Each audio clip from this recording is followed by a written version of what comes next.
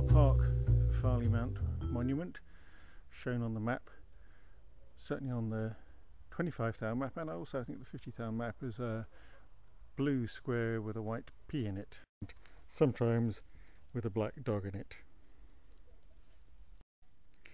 So we're all ready to go off for our walk on our Hoplands walk, as I call it. It's part of Navigation 101.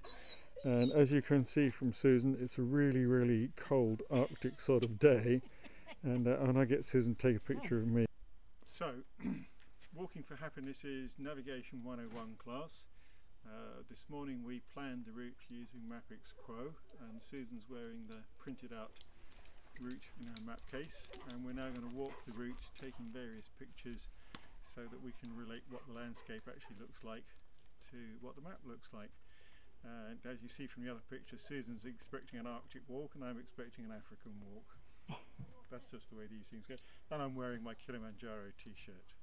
Yes, you can't see it though because of those straps. So one little navigation tip: if we look at the map on Susan's front, you may or may not be able to see, but it's in the map case upside down. And Susan, if you could demonstrate why that is, it's because it's then the right way up if she just flaps it up to look at it. So there's a little tip for you: when you put the map in the map case, put it in upside down.